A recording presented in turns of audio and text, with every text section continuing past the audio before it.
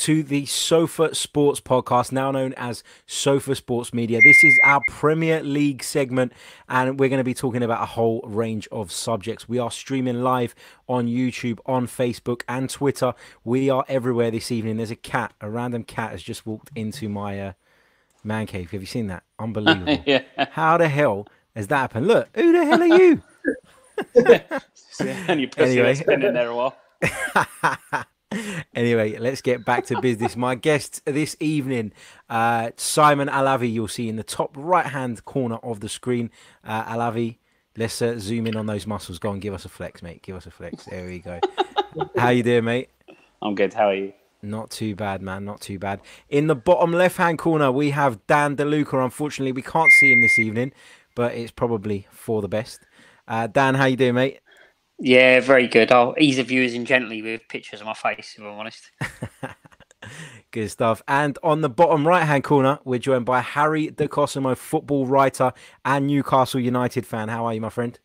I'm good, thanks, Harry. Thanks for having me back on. Always a pleasure, mate. The pleasure is all ours. Now, we're going to start with Newcastle United. Steve Bruce has taken the reins up on Tyneside. This man, Rafa Benitez, recently walked away from the job. Harry, how do you feel about that? How did you feel when the news initially broke, and where did Newcastle United go from here? How do I feel about that?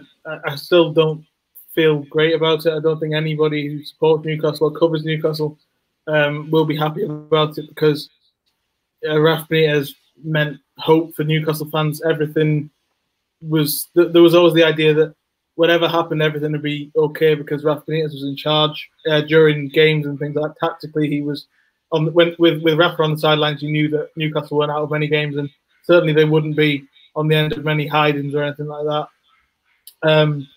In terms of how I found out the news, how I felt at the time, and how shocked I was, by the time it happened, I wasn't shocked at all, because it had been mooted that these things were going to happen, and people had written things, and you know, everyone knew what was by the time he left. But across the summer, I was convinced he was going to stay, just because he made it clear, at least to the press back in the Northeast, that he was keen to stay. He shunned a lot of decent job opportunities earlier in the summer because he believed he was going to stay. And then, but the last couple of weeks, that when it happened, nobody was surprised at all, because there'd been so little from the club, if you like, in terms of anything really on Benitez's future, on the proposed takeover, on literally anything from the club. There was, you know, it got to the point where everyone was just wasn't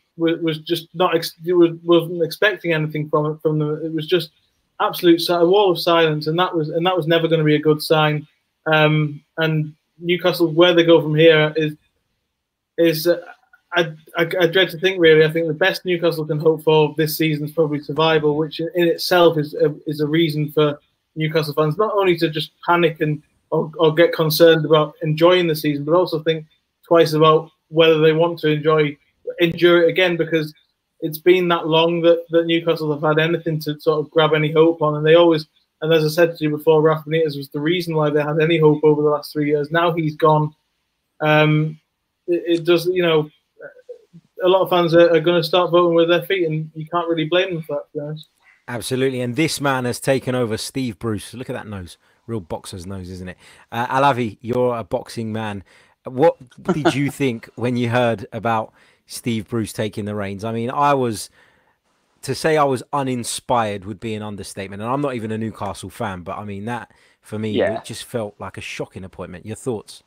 Yeah, it's an underwhelming appointment, isn't it? I do think we were talking off air, and Newcastle have been spoilt with Rafa.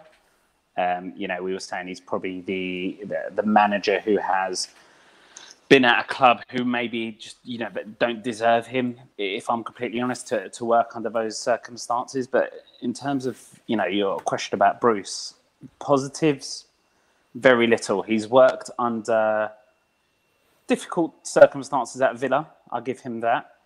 But what they need is a Benitez all over again. They need, a pragmatic manager, someone. But they don't necessarily care that he's managed Sunderland. They don't care that he doesn't play the best football, but they care about facts. Like Bruce signed 42 players at Hull, and none of them are still there. You know, his record is average at best.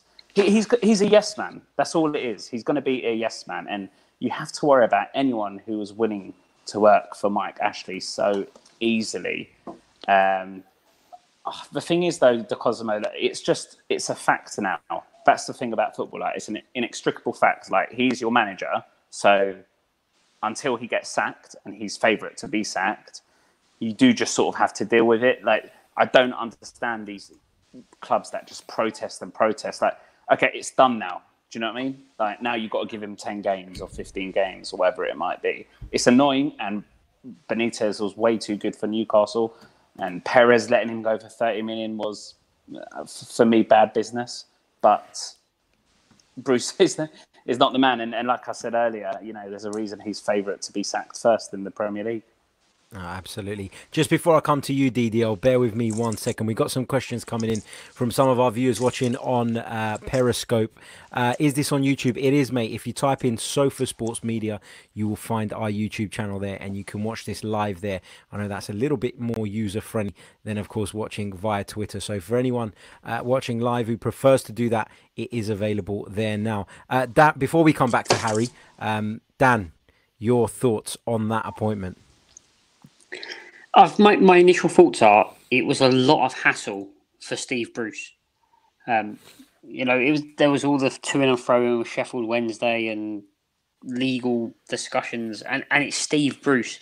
I get he's a Newcastle guy, but that's the only positive to the appointment. And I think the situation at Newcastle is quite a sad one, if I'm honest, because to some degree, I think Rafa leaving could have been a positive if they then went ahead and got the right man or someone who was going to try and do something. And what I mean by that is, actually, Newcastle have been in the same position for 3 years now. Rafa guaranteed keeping them up with the resources he had. But that was the best that was ever going to happen. So for a club like Newcastle, just to accept that for another season is not a great position. So they're not going to get a better manager than Rafa Benitez, but sometimes you know, shaking things up can work in your favour. We've seen it before. But then to go and get Steve Bruce, who's like one of the old boys clubs of the Premier League, you know, the Pardew, Steve Bruce, Mark Hughes, all these managers who are past their sell-by date, in my opinion. And to bring in one of those guys, as they have done, it's not a step forward at all. It's like they're accepting the position they're in, and they've got worse tools to do the job. Obviously, Ayuso Perez has left the club as well. I think it was Harry will correct me, but I think it was a release clause, but it was a relatively low fee in today's market for a player I've rated quite highly for 2 or 3 seasons now. And it's just, at the moment, it's a stagnant football club. All the takeover talk hasn't helped because it gets fans' hopes up. It's getting people excited. We're seeing, you know, Jose Mourinho favourite to take the job. And I don't know, I can't remember who it was, someone like Alan Kirbishley, second favourite, which pretty much summed up the situation at Newcastle. Like, the entire future of the club balanced on whether this takeover is going to happen or not. And it hasn't. Rafa Benitez is obviously, he's walked ultimately. He deserved a bit more from the club, a bit more from Mike Ashley. He took the club down in his 8-game loan spell, didn't he? And he stayed with him in the Championship. We're talking about, in my opinion, a top 10 manager in the world. And he stayed loyal to Newcastle and got them back up, kept them up another season, another 2 seasons. And to not back him after that and give him something more to work with is criminal. And it's a little wonder that Newcastle fans are at the end of their tether, to be honest. Yeah, I mean, Harry, let's come back to you. Your initial thoughts on the Steve Bruce appointment, and then we've got some questions coming in live from some of our listeners and viewers, and I'm going to put them to you, Harry. So, first of all, your thoughts on Steve Bruce. We've spoken about Benitez, the fact that it's a huge loss to the club, but where do you stand on Steve Bruce? Are you behind him? Steve Bruce isn't the problem. Steve Bruce is a symptom of the problem, which is Mike Ashley. That's what a lot of Newcastle... I know Newcastle fans will point out and say, by taking the job, he's become part of the problem, but because he's working for Ashley. But in reality, he's not the problem. Whoever replaced Benitez, even if Benitez had stayed to a degree, the lack of ambition that Newcastle show, the lack of any positive plan, anything that suggests that the club could be anything more than just a club in the bottom half of the league, is the reason why Newcastle fans are protesting. It's not because of Steve Bruce. I agree with a lot of what the guys are saying, but the reality is that this is a club that just doesn't want to be a football club anymore. Mike Ashley wants it to be, everything a shoehorn towards his other businesses, namely Sports Direct. So for a lot of Newcastle fans, they sort of view it as almost supporting a billboard now. So, is it worth it from their point of view? Really going in and supporting the club. So Bruce isn't the problem. In terms of Bruce, I find it personally. I wrote an article about this last week saying I find it insulting that the club and people are saying that it's a positive that he's a local lad, because that sort of feeds the stereotype that Newcastle fans only want local people or people that they identify with immediately as in charge of their club. No, they want talented people. So the fact that Bruce is a Geordie, in effect, it doesn't work for him, but it doesn't work against him. The fact that he managed Sunderland certainly doesn't work against him. The problem is he doesn't have a good record. I think what you need to look at, to sum it up shortly before you ask these questions, is that if Eddie Howe somehow loses a job at Bournemouth, or Sean Dyche loses his job at Burnley next season, if Steve Bruce is available, would he be in the running? And the answer is probably no, and that's why you have to look at why Steve Bruce is such a not only an underwhelming appointment, but quite a bad appointment in reality. He'll get a chance because he'll get because Newcastle fans can't get him out of the job because they're not, and as I say, they're not aiming their protest at him necessarily. He's just a symptom, but he's not the right man. Benitez was the right man, but again, what DDL was saying is exactly right. If they went and got somebody like a Vieira or an Arteta or somebody who is quite exciting and worth getting behind in the eyes of the fans, then that might have papered over some of the cracks that have developed over the last few weeks. But the reality is that these people probably were on the list. In fact, I know they were on the list. I know that Steve Bruce was 10th or 11th choice to take the job. But the reality is that those people will sit down and talk to Lee Charnley, the managing director, Mike Ashley, and hear their view for their vision for the club and go, that's just not for me. But what's the point in and if they're thinking that, then why should fans stick around? That's the kind of the overall picture that we're looking at Newcastle. He made an appointment. He appointed a manager that wouldn't need any backing. That's the bottom line. If he brought in one of these progressive young managers from the continent, they would have wanted more money than Steve Bruce would want. Steve Bruce will sit there and accept it because he's delighted to be managing his hometown club. He feels it's the biggest club Steve Bruce has ever managed or ever will manage by a country mile. And he's just delighted for another shot at the Premier League. He's not going to knock on Ashley's door saying, I want this many pounds, that many pounds. And Ashley's completely bottled it with the appointment because he knows he's a yes man. He's a yes man. He's not going to have to shell out the cash. I think also, like, really quickly, I don't know, Harry De Cosmo will tell me whether I'm correct or not, but if Newcastle, a side like Newcastle are going to, go down or say not do very well, there's at least, you'll accept it if it's done with a certain style. So take Fulham, for example, last season. Yeah, they went down, but you know what? Like, they gave it a go. Like, there was a style about them. And one of those managers like an Arteta, Vieira, they might not survive. They might finish 15th. It might be a totally, underwhelming, not very good season, but there'll be a style that the fans sort of think, do you know what? Like, I could see something in the future. I could see what's happening. With Steve Bruce, if you go, with Steve Bruce, if Newcastle go down, you know exactly how they're going to go down. Do you see what I mean? Style-wise. And that's key.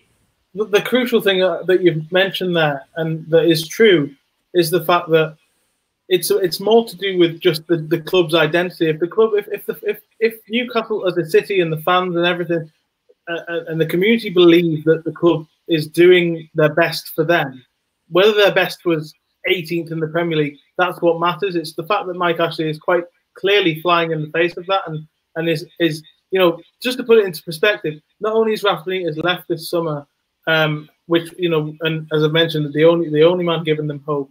They've also got a more expensive season ticket and the most expensive replica shirt in the entire division. So basically, what Mike Ashley's saying is, here's the worst product, pay more for it.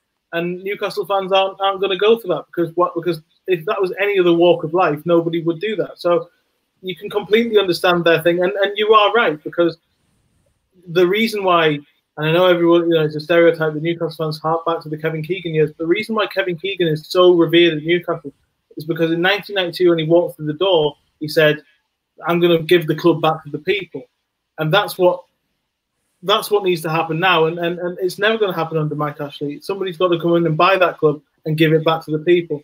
And the reason why everything was so okay, it's been so relatively, going quite smoothly over the last 3 years, is because Rafa Benitez came in and became somebody who wanted to give it back to the people. Steve Bruce, despite being a Geordie, it's almost like, it's a mask to hide behind for Steve Bruce that he's a Geordie, because that'll be, when everyone questions him and say, "Well, I'm a Geordie, so I do care," but in reality, as you said, he's not going to knock on the door and do everything that Rafa Benitez did. Rafa Benitez was a thorn in the side of Mike Ashley, and that's exactly what Newcastle fans needed him to be. And without that, then it's back to what it was before, and what it was before was 2 relegations. When there was that's 2 relegations. There was only a previous. I can't remember off the top of my head how many relegations were before that, but yes, it was certainly in single figures. I can't remember the exact number now, but that's the reality of what Mike Ashley's done to Newcastle United. He's absolutely stripped it bare, not only of assets, as you've said, with Perez and gone years Andy Carroll and everything like that, and everything like Sean Longstaff potentially this summer, but also in terms of like absolutely anything to grab onto. There is nothing for Newcastle fans to think about this summer and go, yeah, this is what we're going to get behind this year. Because even if they think, is the club working for us, then the evidence suggests it isn't. And if they want to even go and watch the games, then it's going to cost them more. If they want to wear the shirt, it's going to cost them more. So, Steve Bruce is a very poor appointment. But again, that's just one of the symptoms, and the wider problems are so deep rooted that only a change of ownership will deal with them. Great points there, Harry. Great points. We've got some questions coming in, which I'm going to put across to you. This first one comes from Farrell Lee 2019. I'm assuming his name's Lee Farrell. How you doing, mate? Quick question. Could Steve Bruce get the best out of John Joe Shelvey again, Harry, on this one? That's a very good question, because Rafa Benitez certainly didn't. Rafa Benitez has kind of given up on Shelvey. He didn't rate his attitude. He didn't rate the lack of consistency. As you said. And I think that gone years I put across. And I think that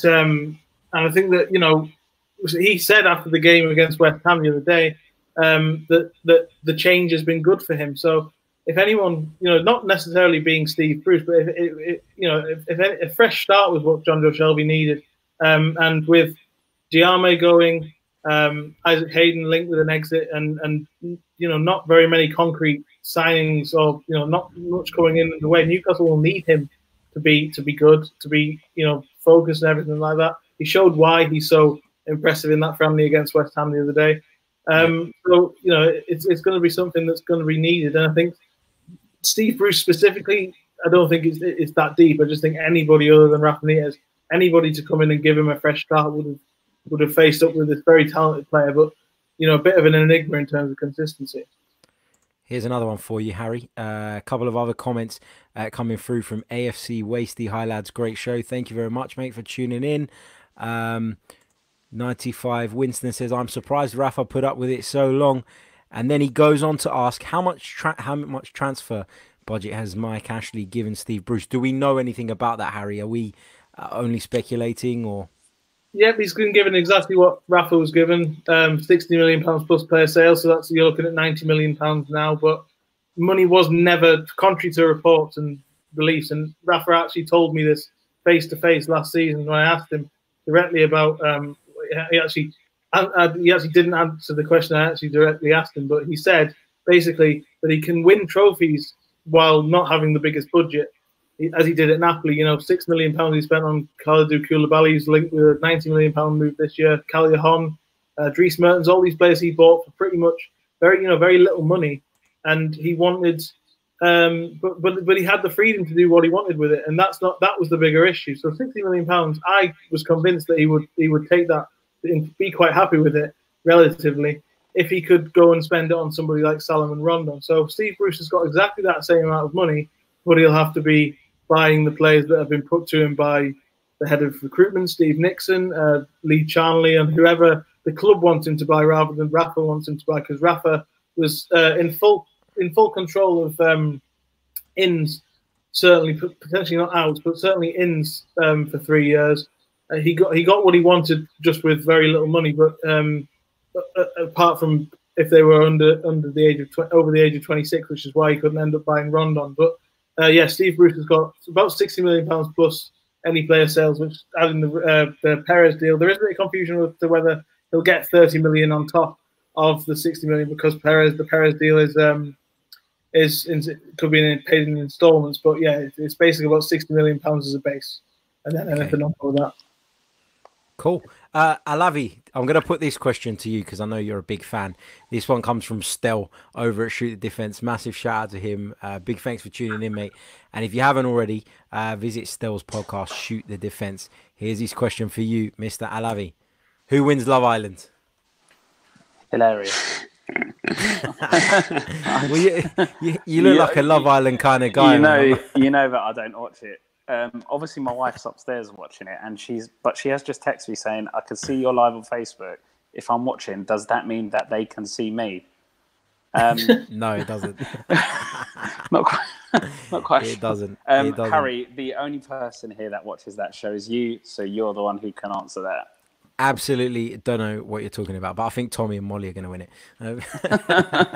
I've generally never watched it, but I know that someone's boxers. Tommy Fury, Tyson okay. Fury's brother's in it. Yeah. He's a bit of a ladies' man, nothing like his brother. But anyway, let's move on. I'm going to start with Dan DeLuca on this one because he's been a little bit quiet this evening. Manchester United, Maguire in, Lukaku out. That's what looks like is going to happen at Manchester United this summer.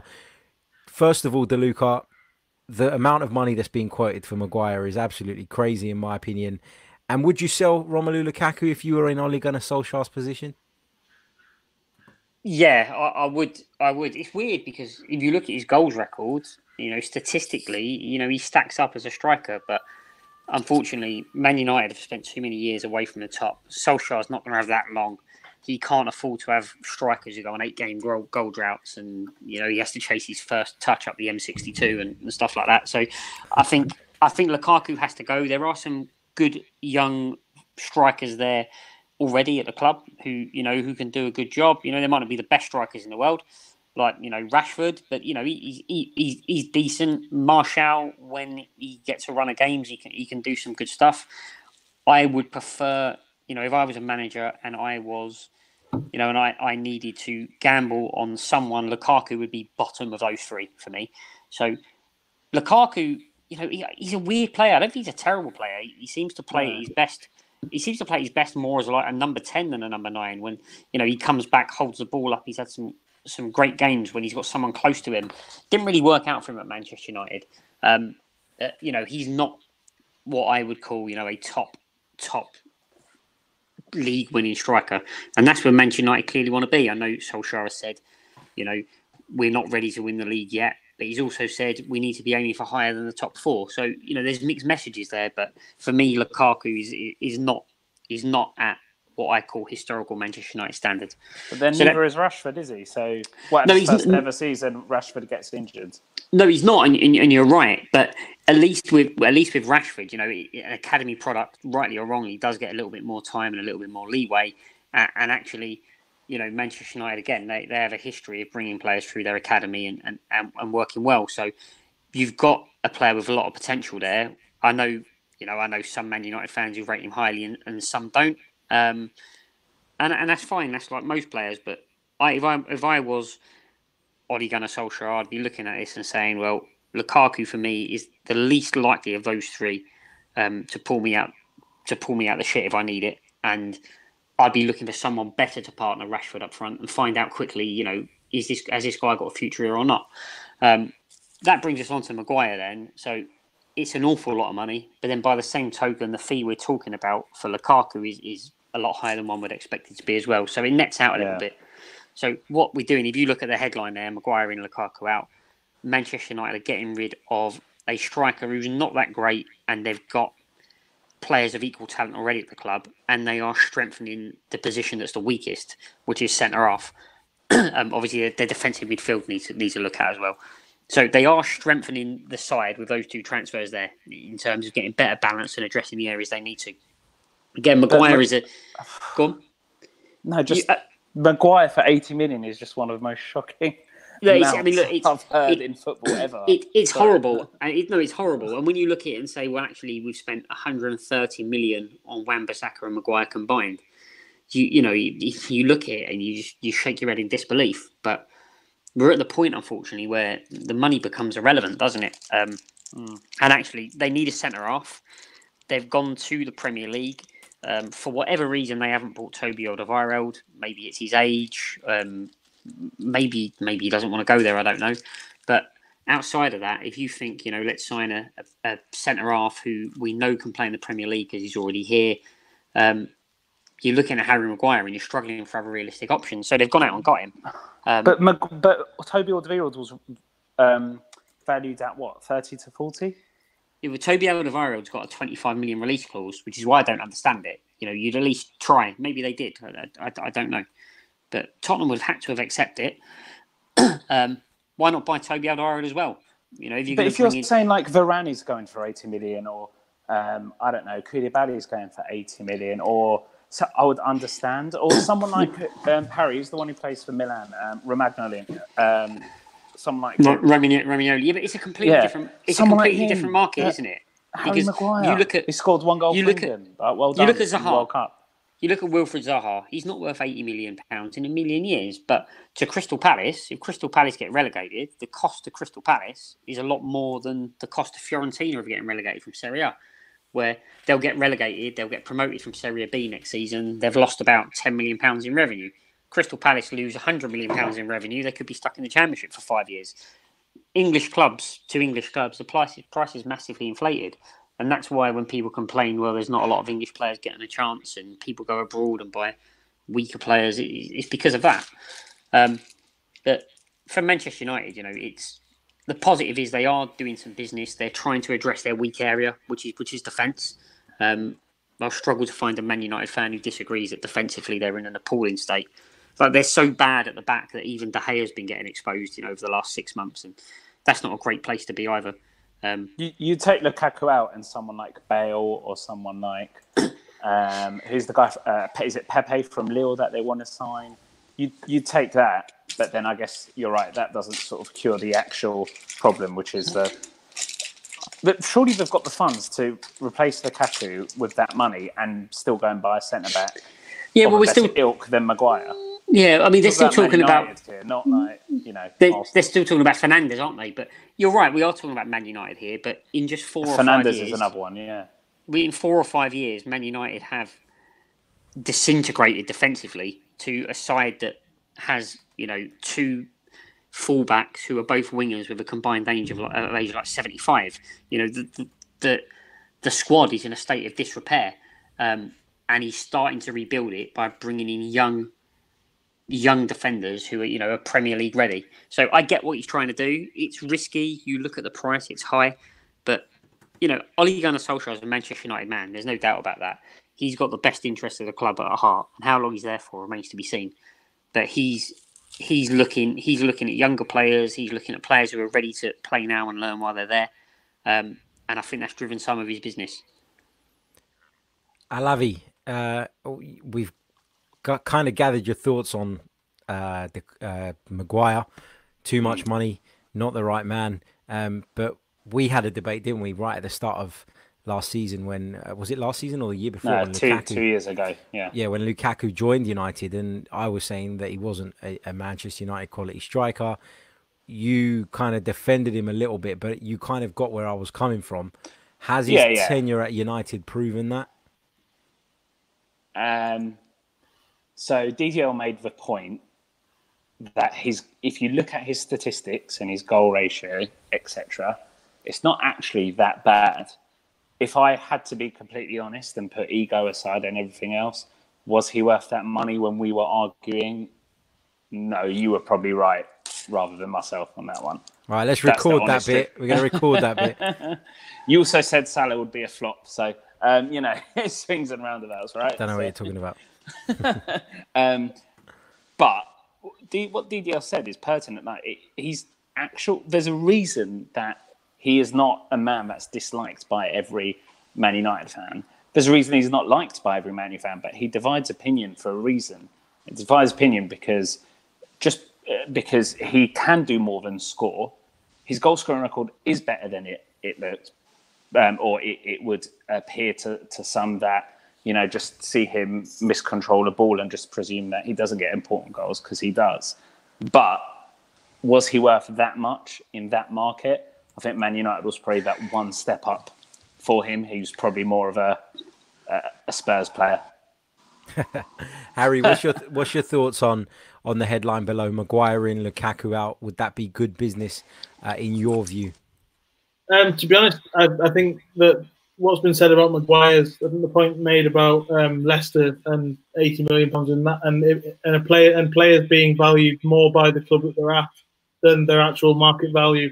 As somebody who's followed Newcastle, that's quite crucial, because when you're a team in the bottom half of the league, that it's important to get as much as you can out of these deals. So that covers Zaha and it covers Maguire. But I think you have to look at it and think, how much is a player worth in comparison to players who play in their position? Now, if Maguire goes to Manchester United for 80 million, he becomes the most expensive defender in the history of the world, and that's just ridiculous to kind of say that. While even if sort of Zaha goes to Arsenal for 80 or 70, then it doesn't touch the money that Neymar went to PSG for. So the going rate for a world-class left winger is much more than the going rate for a world-class centre-half.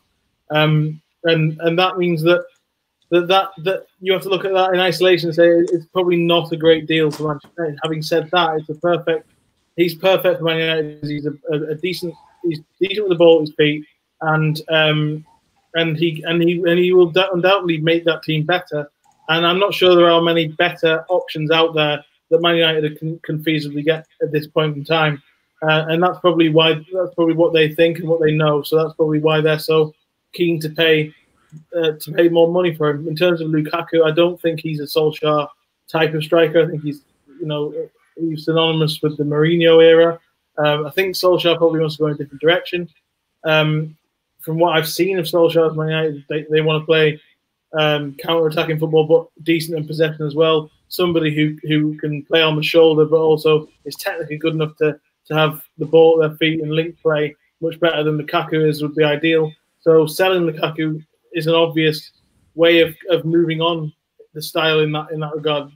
I think your style is kind of defined more by your striker than it is more than most positions on the pitch.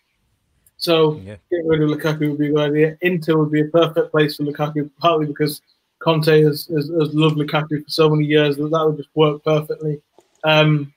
Especially if Perisic goes the other way as well, because but I you're think getting a sort of player that Ollie would like style-wise, and probably a player that maybe Conte would like style-wise. So, if that might, I mean, personally, I think the ship for Perisic has sailed. But I think specifically with Lukaku, that works perfectly.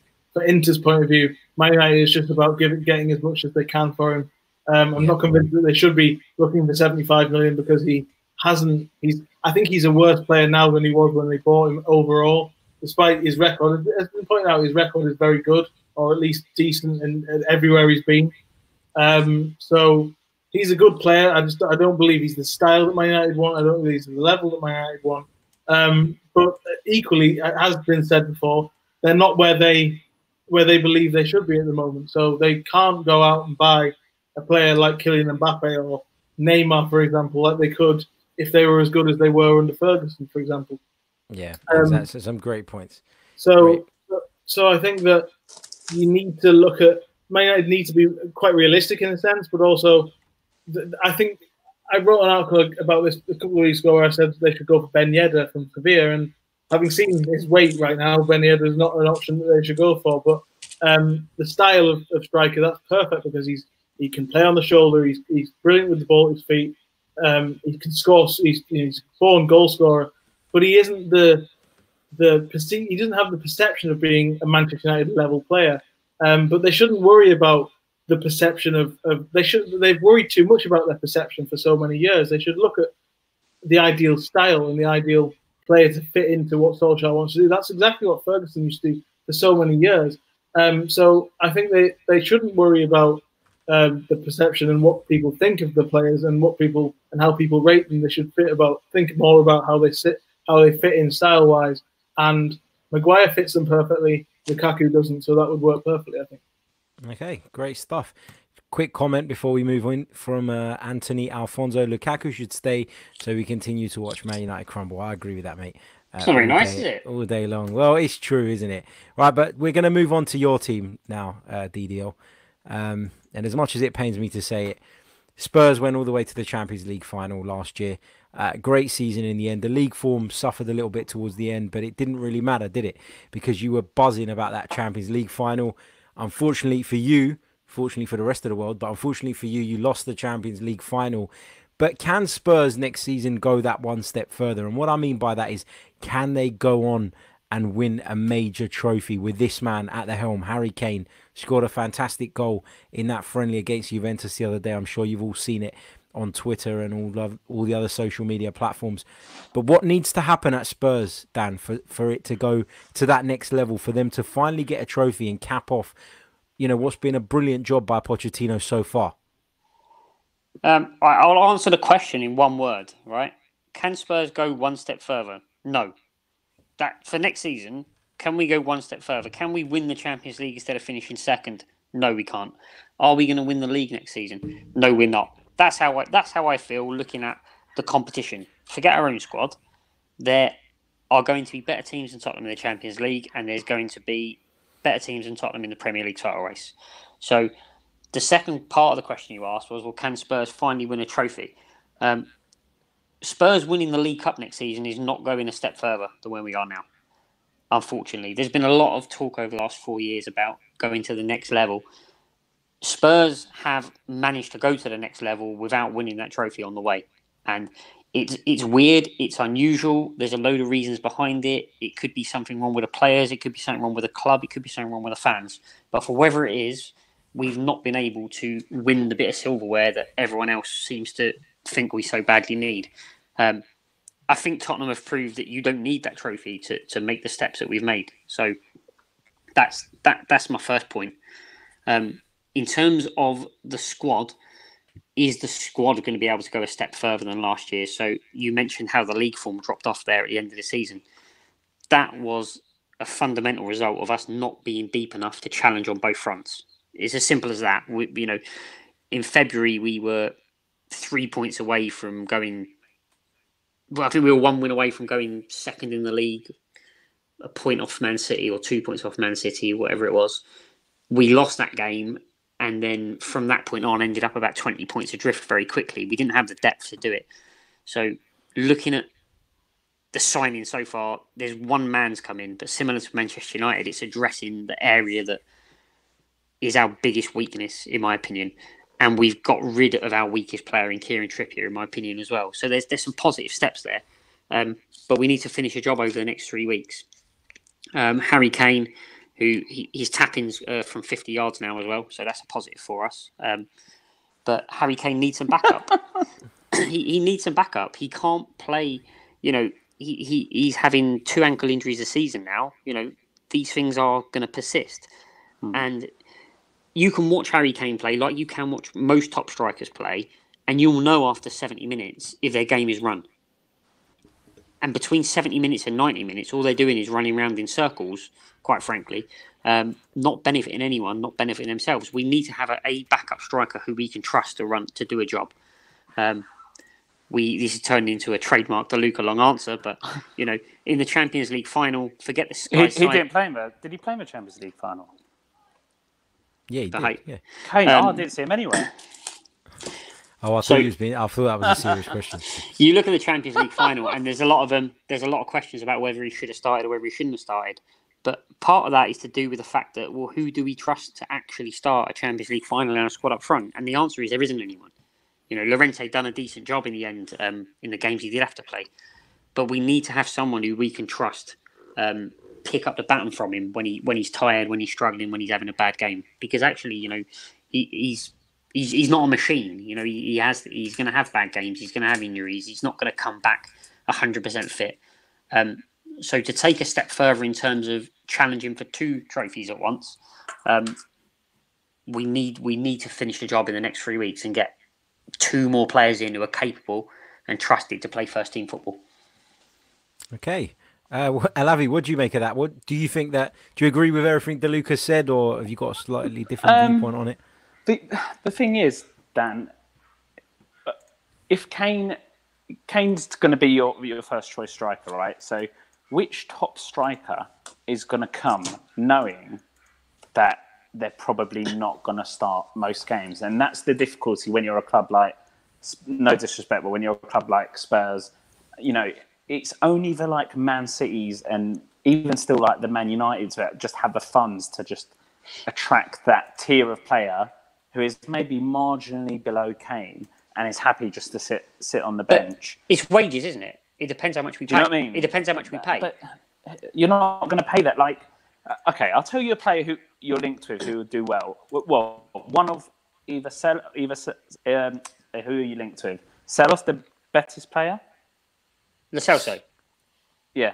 Jesus, Alavi's pronunciations get worse. No, because instead of getting wiser as he gets older. That's it. Sorry. He's Ceballos. coming to Arsenal, mate. We're not linked with Ceballos. We're not linked with Ceballos. We've never been linked with Ceballos. That's nonsense.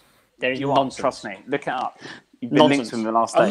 I'm not looking it up with like a third-rate English newspaper. Trust me. Okay. Tottenham Hotspur okay. The Betis player, right? The Betis player allows you. Okay. The Betis player can sit with the other player you've bought, and he allows Ali and Kane to push on and do the jobs that they should do. You could sign Dani Alves right back.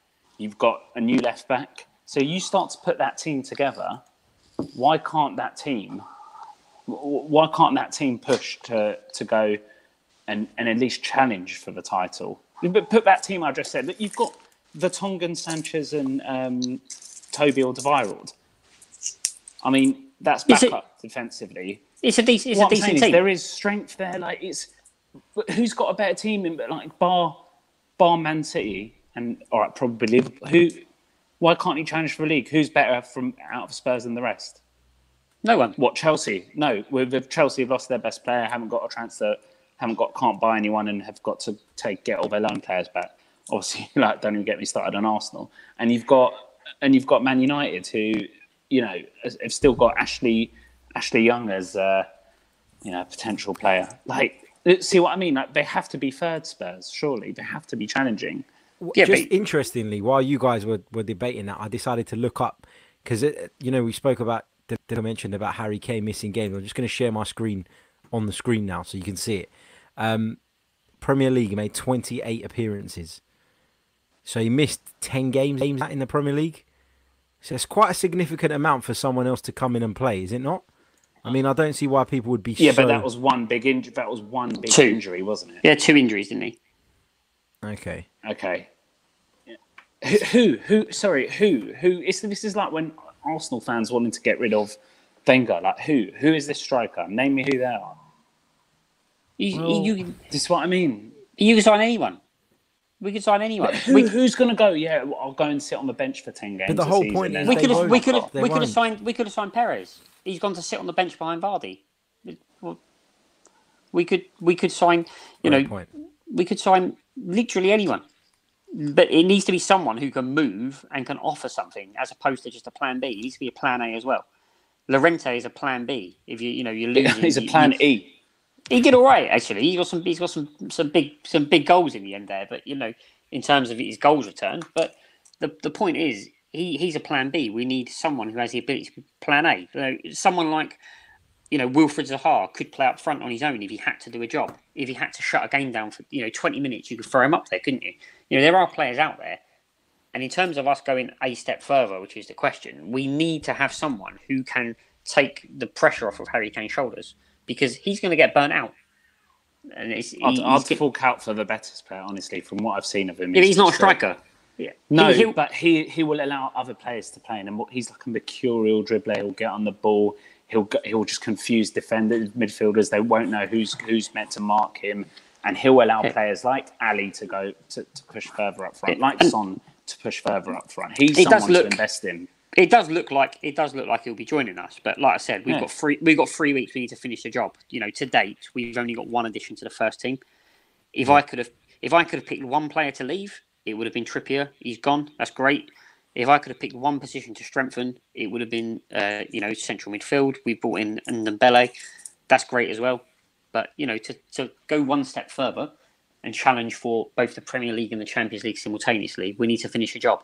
The League Cup, if we win the League Cup or the FA Cup, yeah, I'll celebrate. But we've passed that. We've missed that phase out. We've leapfrogged it. Yeah. Not picking up a trophy on the way is something for our rivals to beat us with. But the reality is, we've progressed without doing it. How much is Celos being valued at? Because how much is Celos being valued at? Because the thing with Spurs is you never know if they go and buy him. Well, that's Daniel Levy going. Here we are. I think Real Betis are about to sign. I think they're about to sign Nabil. Is it Nabil Fekir from Lyon? Nabil Fekir. Can't you pronounce stuff, Harry? That would suggest. No, I forgot the name. Not that I can't pronounce it. You've said this Betis player's name 4 times and you've got it wrong every time. Now his name's Celos, apparently. I keep getting mixed in with Ceballos. Jesus Christ! Right, we're coming towards the end of the show. We're almost running out of time. I just want to get Harry de Cosimo's thoughts on one more topic, and that is regarding my team, Arsenal. Now, I wasn't going to put this in the show, but this has happened sort of this evening, and it's quite big news. Arsenal have had another bid rejected for Wilfred Zaha. This time it's reportedly £55 million plus Reece Nelson on a year's loan, plus another 10 million in bonuses, apparently. So it would total up to 65 million plus Reece Nelson on loan for the season. Harry, we were talking about players being worth what they're worth to their clubs, but have Crystal Palace gone a little bit overboard here? In a sense, I mean, you can't convince me that Wilfred Zaha is at all worth £80 million unless you're a Crystal Palace fan, because you think about what Crystal Palace will lose when they lose Zaha. You'll pretty much lose your entire goal threat. Basically, you'll lose that sort of ability to win penalties that I've never seen before in the Premier League. It's something else. I think Arsenal got enough of that, to be fair. But that's all they need. But if you ask another ref for an ideal player that Arsenal needs, Zaha would be fantastic. He's pacey, he's direct, he's everything that I think Arsenal miss. They have a lot of creative players who can cut inside, like Mkhitaryan, Ozil, and stuff like that. But they don't have enough players that can break the lines like Zaha can. Having said that, I think there are plenty of players out there like Pepe, like Leon Bailey from Bayer Leverkusen, who might get for cheaper that would do a similar job. So I think if I was Arsenal, I wouldn't touch Wilfred Zaha at £80 million, despite what I said about him being the ideal kind of player, simply because there are different options out there. But if I was Crystal Palace, I would be trying to milk this deal for all you can get, not just because he's the best player, but I think the difference between Zaha and literally almost any other player that for any other club, as much as I've rated Jose Perez, Newcastle can go out and buy a player who can do a similar job. I don't think Crystal Palace will find anybody who can do anything near what Wilfred Zaha has done at Crystal Palace. So if I was Palace, I would be, I can understand it completely from both sides' point of view. And if I was Arsenal, if you can't get them down to sort of 60, 65 million pounds, as a cash deal, maybe as a last resort, go and look for somebody like Leon Bailey, like Pepe, who's reportedly available at 70 million, and would do as good a job as Zaha. I think, to be honest, yeah. Yeah, I mean, my take on it is it's an absolutely ridiculous bid, and considering all summer we've heard about the fact that Arsenal are strapped for cash, to now that they're going out and sort of looking to bring in Zaha for that sort of money is absolutely crazy. Especially when you consider that last season Arsenal scored more goals in the Premier League than both Spurs and Chelsea, meaning our problems are not in that end of the pitch. I don't understand why Arsenal, if they do have sort of extra money available from what we were originally told, are not going out there and trying to reinforce at the back. That is the most important part of this Arsenal team that needs addressing. And it feels like, as a fan, it's really, really frustrating to hear that. On the one hand, you're pleased that we're looking to bring in players for that sort of money, but on the other hand, it's a little bit worrying that the people in charge of the money deem Wilfried Zaha more important than strengthening defence. I mean, I don't know. Just finally, guys, as well, just to wrap it up, because we've gone over our time, and we've had a quick question come in via Facebook Messenger, so I can't put it on the screen, unfortunately, but it comes in from Jack, and his question is in regards to Frank Lampard. I'm going to put this one to you first, Alavi. Frank Lampard has taken over at Chelsea. What can we expect from him this season, in your opinion? I cannot see Chelsea getting in the top 3 at all. Like I said earlier, they've lost their best player. They've lost. They can't sign anyone. They're going to have to call on players like Loftus-Cheek. You're talking about a manager who has, and it goes back to what Harry De Cosmo said right at the start of the show. Like, you talk about a manager who's just got there on something that isn't actual quality. I know he did a good job at Derby, but he's just got there because he's a legend, and it's the same way Bruce has got it because he's from there. It just doesn't sit well. I know I predicted Chelsea to do well this season, but I cannot see them getting. I think they'll be lucky to get in the top 4. I really do. Okay, interesting. DeLuca, your take on the Frank Lampard thing. Will he be a success at Chelsea, in your opinion? I think he's in a struggle this year. I think he's going to be a good manager. I think the only thing in Lampard's favour is things at Chelsea seem to be changing a little bit. Abramovich seems to be calling off. Appointing Lampard is a completely different strategy to everything else they've ever done. And I think he might get 2 seasons. And maybe in the second season he'll be able to save himself. But it's a big risk for him, and I didn't think he needed to take it. I think his eyes are bigger than his belly with this one, and he should have. He got Di Matteo, didn't he? That's not completely different to what he's done. But Di Matteo was a caretaker manager, wasn't he? And then he won the Champions League, so they couldn't really then sack him, but they did as soon as they could after that. I think Lampard would have been well versed to wait another year with Derby. But I think it'll work out in the end, just not next season. You can't really blame him for taking it. No, of course not. I can't blame him, but I've got him in the category of actually sensible football men, and that's why I think he'll make a good manager. But I thought he'd be sensible enough to turn this one down. But maybe he thought the chance wouldn't come around again. Yeah, that's a fair point. Harry, your thoughts finally on Frank Lampard? I agree with everything that's been said. Really, Lampard wouldn't be in the position where he is with Chelsea if he wasn't Frank Lampard. Super Frankie Lampard at Chelsea.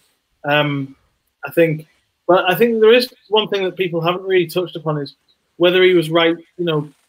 Whether he saw an opportunity to leave Derby at the right time, not necessarily to go to Chelsea, but to leave Derby at the right time, because Derby are in a situation where they sort of they didn't have that much money to spend last season in the Championship. They demand promotion pretty much every year. They just can't get it.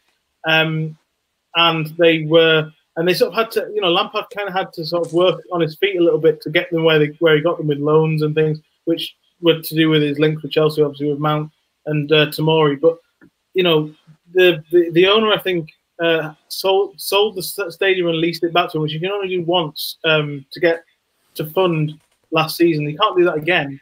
And obviously, with more and more parachute playing clubs coming down, he might have looked at Derby and gone, this is, maybe I've taken Derby as far as I can in 1 year. That doesn't necessarily mean he was right to take the Chelsea job. In terms of Chelsea, I think the transfer ban might work in their favour because they'll be able to, see if, like Tammy Abraham, or Ruben Loftus-Cheek are good enough, because this is the constant thing with Chelsea is no one ever gets a run in the team long enough to actually see if they can actually do the job. They're just replaced by somebody who's costs more and has a bigger name and things like that, which is an issue that I think a lot of clubs, when I think about it, Man United have mentioned before. These clubs need to stop looking at perception and start looking at actual fit, and that might work because Lampard is sensible enough. I agree with DeLuca in terms of his intelligence and his managerial style. He's probably the right man in that sense. It's far too early for him though. I think it's far too big of a risk for him, and I don't think he'll make any inroads on the title race.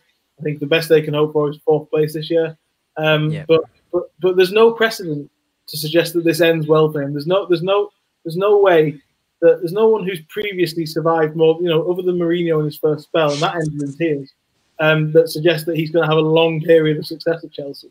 And that is the worst thing that can happen to Frank Lampard, is that it does end in tears for him at Chelsea, because it might not taint his legacy completely, but he'll no longer be Super Frankie Lampard, the great goal scorer in midfielder. He'll be Super Frankie Lampard, the great goal scorer in midfielder, and the pretty rubbish manager.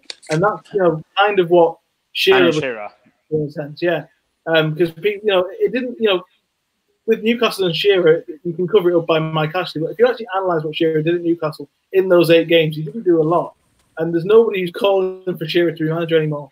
And I think the risk of it is even bigger for Chelsea at Lampard if it goes wrong. But having said that, in the immediate future, I think he'll do okay. But I just don't see a long-term successful plan. I don't know how this ends well for him eventually, because I think eventually he'll be sacked rather than go. He's not going to go and leave for a better job. See what I mean? So to be honest, I don't see how this ends well for him in the long run. It's a myth that Newcastle were going down, isn't it? Like, it's this myth that's built over time that Newcastle were going down and Shearer just did the best of what he's good. They actually weren't in a bad position. Like, they could have survived. The club went down, but Shearer didn't do enough tactically in the games. He did. He was so. It was just assumed that Shearer's sheer force of personality would come in and save the club. And once after the first game, when it was quite clear that wasn't going to happen, there was a couple of games I think he won against Middlesbrough, and that was the game that everyone thought he was going to survive. He lost against Fulham in the next game, and that's the problem that Frank Lampard's going to have. If his sheer force of personality isn't enough to get off to a good start, then suddenly people will start looking at him and thinking of him as a manager rather than as a legend in the manager's hot seat. It's like Solskjaer the other way around, right? Like, Solskjaer got off to a really good start and bought himself time. Like, a legend needs to do that. Sorry, Harry. No, you wrap up. That's all right. That's all right. Great discussion as always, guys. Big thank you to every single one of you for coming on. Big thanks to everybody who's watched us live, whether it's Facebook, on YouTube, or on Twitter via Periscope. Big thanks to every single one of you for your comments, for your participation in this evening's show. You'll have to bear with us for a couple of weeks. We're using some new software. I think we navigated it quite well, actually, tonight, considering it was the first time. But it will only get better. So fingers crossed you'll enjoy the videos more going forward. This show will be available to download as a podcast from tomorrow morning. So big hello to those of you listening to us on the replay as well. And we'll be back next week with another Premier League review show. Or well, it's not really a review show, is it? Because the season ain't started. But a Premier League show brought to you by Sofa Sports Media. Until next week, take care.